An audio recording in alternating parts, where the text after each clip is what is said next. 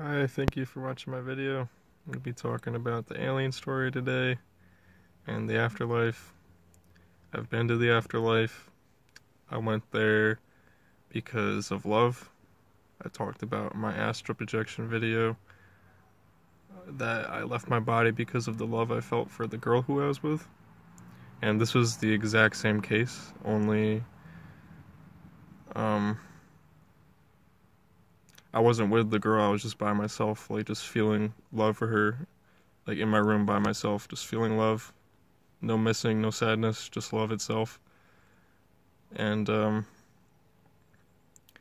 remember I was like laying in my bed, like feeling this love for this girl, like it was like so strong for some reason in this moment. And it was like the only thing I wanted to feel was the love that I have for her. Like I didn't even want to feel like any sadness or regret or missing her. Nothing like that. It was just pure love, like enjoying like my capability of feeling pure love for the person who's meant for me. And I was just feeling that, like laying in my bed. And I wasn't falling asleep or nothing. I wasn't like dozing off. I just remember I was like laying there, like on my bed, feeling love inside of me for this girl. And about like 10 seconds, like I went from laying in my bed to just like I basically like I astral projected, but I teleported like into like another dimension like while I did it. Like I wasn't like astral projecting in my room. I like astral projected into the afterlife because like I was feeling so much love. It was like I went to the final place that you're supposed to go early, you know what I'm saying?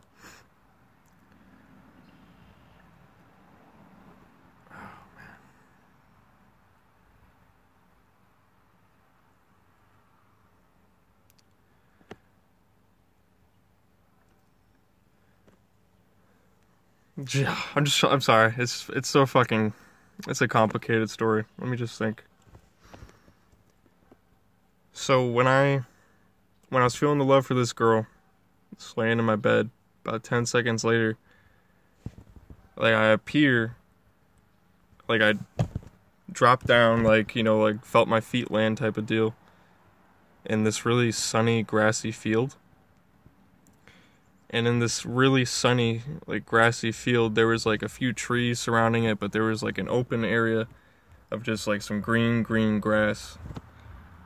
And this area of green grass was in front of this ginormous building. Like there was this big, tall building that looked kind of like a cathedral, like a like yeah, like the Vatican or something, only like more modern and like different. Like it didn't really look like something from Earth, you know.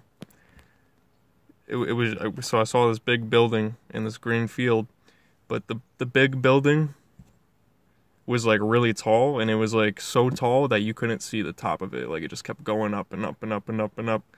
Like it was supposed to be like simulating like the entrance to the house starting off in this grassy field, and the building was supposed to be simulating space, because like in the afterlife you kind of like create like whatever you want type of deal. Like where I went was created by me, my wife, and my friends and family who were all meeting me there. And I'll explain that later. It's like I gotta like there's so much to this, like just wait. And so when I first got there, there was people in this green grassy field. Like there was real people. They were all real people with their own personalities. It was all realistic. I was hyper conscious this entire time. Like I was super aware of everything. And this entire time I was just feeling that love for that girl. Like I was just feeling this pure love inside of me, and it feels so warm and wonderful and comforting, and it's the best feeling in the world, in the universe. Really, like there's nothing better than that feeling. And that's just what you feel the entire time in this place. And that's just, you only receive that type of love from everybody who's there too. There's just nothing but love in this place. There's no evil, there's no sadness, there's no other emotions. any other emotion that you feel, you'll feel for a split second, and then the feeling of love will reassure you that there's, no need to not feel love in that situation. So one of the group of people who were out in that field, I was attracted to them. Like, I just like walked straight over to them, and there was like this group of like 6 or 7 people, and they were all like, they're all like, come on, nah, don't be like that, blah blah blah, you gotta. They were like encouraging her, but they were kind of like disappointed in her at the same time. They were all like kind of just like somewhat talking disappointed to this blonde girl. Like, it was a girl with blonde hair. And I remember right as I saw them all like kind of like harassing this girl, or just kind of like bothering her in a way, it just wasn't necessary. The only thing you really like feel there is love. So I came up to her, and I put my arm around her, and I like pulled her in close to me, and I said to all of them, I was like, you guys should leave her alone. Like, there's no reason not to just feel love here, or something like that. I said something like that.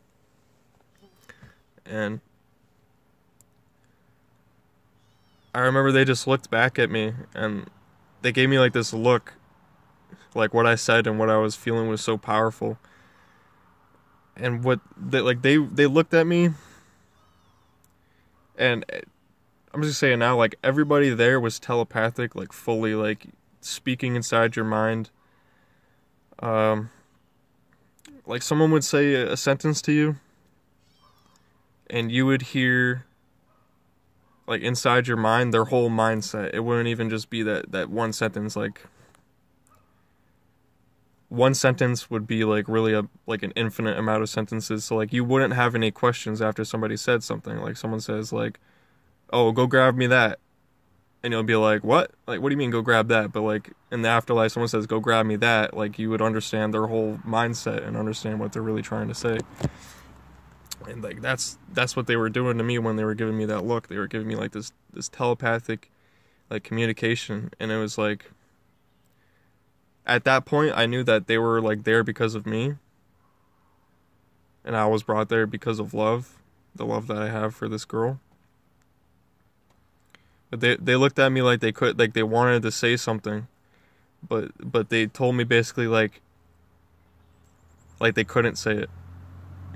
Like, there's only so much that I could have seen there and known there and remembered there from like my past lives before I would have, like, kind of just completely ruined myself on Earth. Like, I wouldn't really be able to get like a normal job and stuff and function. Like, it's already getting like sort of to that point. It's like life just feels so crazy now, But yeah, so like they kind of just like gave me that feeling that like they were all like my friends and family from past lives, and they all recognized me, and they wanted to see a lot more, and I could just see that in their face, and I could kind of like understand it with the all-knowing ability. Like, the all-knowing has to do with telepathy too, so it's hard to explain, but yeah, like, the telepathy is super fucking strong in the afterlife. Like, it's really cool. It's so cool. Like you can just understand so much from just such a small amount of words being said, and you just understand everything because the all-knowing ability, like you just know. Like, you know everything that they're trying to say, and you understand, like, it all. Like, you know the whole truth. Yeah, and, I remember after I kind of just, put my arm around that girl, like, I felt it was so, I felt her, like, physically, like I felt my arm around her and stuff, and like I felt like how soft her arm was, and like I felt the love that we both share. Like, I felt that feeling, and it was so pure because it was like everything was physical, but it really wasn't. Like, we were just like taking on like a form, like in a, I don't know, like just like a physical form that wasn't physical. It was just kind of like energy, but it feels physical. But it's, yeah, like I said, it's like different from astral projection. It was just like kind of like we were there, but everything was more like dreamlike. We went into like the bottom of the building, like the cathedral looking building that went up into the sky. And I remember we went up it, like I don't know if we like teleported to the top where we were supposed to be going, or like I just kind of like lost track of time. But I ended up with everybody else except for that blonde girl at like towards the top of this building where if you looked at the windows, if you looked outside, it looked dark. So that told me that like it was in space. Like it was supposed to be like simulating a building, this ancient building with all this stuff inside of it, like going all the way up like into space. And it kind of looked like somewhere you would like have a party, only it wasn't really like recognizable. Like everything looks so like I don't want to say futuristic, but like alien or not from this earth. Like it looked like ancient architecture mixed with modern architecture that you wouldn't recognize. Like nothing in that room was really like recognizable. And so everybody was up there, and I remember it was like a party. It was like a reunion, like a gathering type of deal. And I was having like full-blown conversations with these people with their own personalities and stuff. And it was so amazing, really. Like it was like I can't really describe how amazing it is. Just so many like wonderful people, and the only thing you feel is love the entire time, and you don't gotta worry about anybody lying to you or trying to hurt you or deceiving you. It's just a really great place to be, and you only feel the best feeling in the universe. And so this is the alien part, by the way. So when I was talking to all these people like in this top of this building or whatever, like kind of like we're having like some type of party thing going on, everybody talking, I remember this it looked like a big koala with really big brown eyes, like realistic eye, like just like a human's eyes, like just like a human's eye, only really big. Like this koala thing just like appeared like next to me, and he was kind of like, whoa, because like I saw him and I was like I got like kind of scared for a second because I was just like, what the fuck, like this weird koala alien looking thing just like came out of nowhere after just talking to nothing but like people who looked like humans. So I was like, for a second I was like, whoa, but he was like, whoa, and he like when he did that, like he looked at me and like telepathically like he told me that everything was okay, and he also like gave me like the vibration of nothing but pure love. So like everything just, all this whoa feeling just turned into like, you're just a good person, like everything's good here, like I don't gotta worry. It's a reassuring feeling. And I remember like right after like he appeared, I tried like petting him, like I tried petting the koala. I tried like petting his fur or whatever, and he was like, no, don't do that. It was really funny. And like he like telepathically like told me that it was kind of like disrespectful because he wasn't a pet. Like you don't go around like petting other humans, you know what I'm saying? Like that'd be weird as fuck. But that's kind of how it was, and that kind of like offended him, and like I kind of felt a little bit guilty for that. I was like, oh, like I'm sorry. You fucking little koala thing, like I don't know. But he was the most telepathic and the most psychic out of everybody there. Like he was telling me things. He was giving me like all this information about like why I was there and stuff, and what everything was. And eventually he said, it's really good to be back here again. And I was like, yeah, like why is everybody back here again? And he was like, because it's your anniversary. And that kind of like gave me like the idea already of like what was happening. And I was like, the anniversary of what? And he was like, you and your wife. And right as he said that, it was like I knew everything that he was trying to say. Like I knew that like I was there because of the love that I was feeling for my soulmate, and I saw her, and I know who my soulmate is. And he, after he said the anniversary of you and your wife, he like kind of like told me to look over, and I see that blonde girl like walking up where like the entrance to that room was. Like she came up late or something like that, and she started like walking towards me, and right as that was happening, I asked him inside my mind. I was like, "Is that her?" And he was like, "Yes." And it was like he was telling me some other things, like that was her taking on a form of one of her past lives, and that was supposed to like spark, my past memory.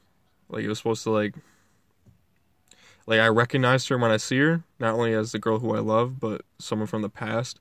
But I couldn't fully recognize her, kind of like how I couldn't fully recognize those other people, or couldn't fully recognize the alien. But I did recognize him. It was like, I know you, but I don't remember why I know you or when I knew you. That alien might have been from a past life too and stuff, but that blonde girl was the girl who I love from a past life, like taking on that form in the afterlife. And as she was walking towards me, like she looked similar, only she was like a little bit more skinny and stuff. She had like a little bit of a different face. But she kind of like walked the same. She kind of walked similar, and she was walking towards me. And there was like nobody else here had the same aura. It was like her aura was just it wasn't even like colors. It was just like everything around her looked like she wasn't supposed to be there. Like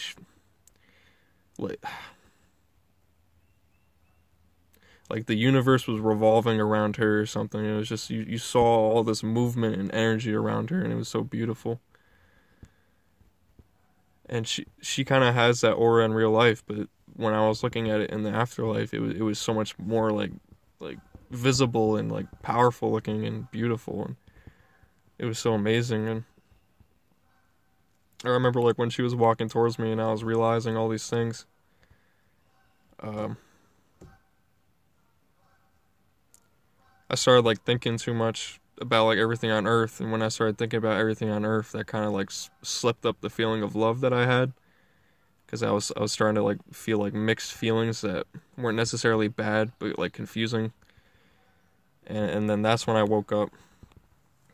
I woke up in my bed, and after that moment, that's when all this time travel stuff started happening way more. Like I was predicting the future like every day and shit.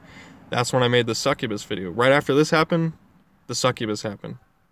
And that's when I started to make the YouTube. That's when all this stuff was happening. Like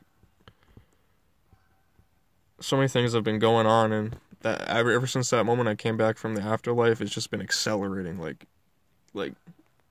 insane. Like every day just gets more and more complicated. And man, I don't know. I've had such crazy things happen lately, but that's my favorite thing that ever happened, because like I can't have the girl who I love. So seeing that let me know that like I'm gonna have her eventually. Like even if I live this whole life and die, I'll have her in the end, because she's my wife and she's my soulmate, like the other half of me. And it just feels really great to know that, and not, miss her anymore or feel sad. It's like the only thing I want to do is just love her now. And that's how powerful love is. No matter where you are, like you'll always be brought back together. Like it doesn't even have to be like in the physical. Like I went to the afterlife to see my wife, because she didn't want to see me on Earth for some reason. Like she doesn't recognize our love, and she doesn't remember our past lives. And I don't know. I don't know why.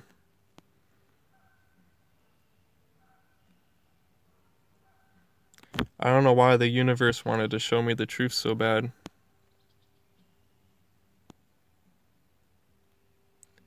You know. It really just made me look forward to dying more, like not in a bad way. That's really all it did. It didn't really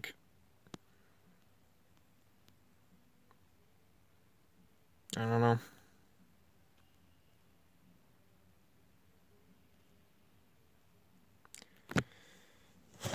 Yeah, that's just what I've been dealing with lately, is just wondering why I can't have this girl who I love and if I'll ever be with her. And I've been trying to, you know, make things right with her, and it's not going too well.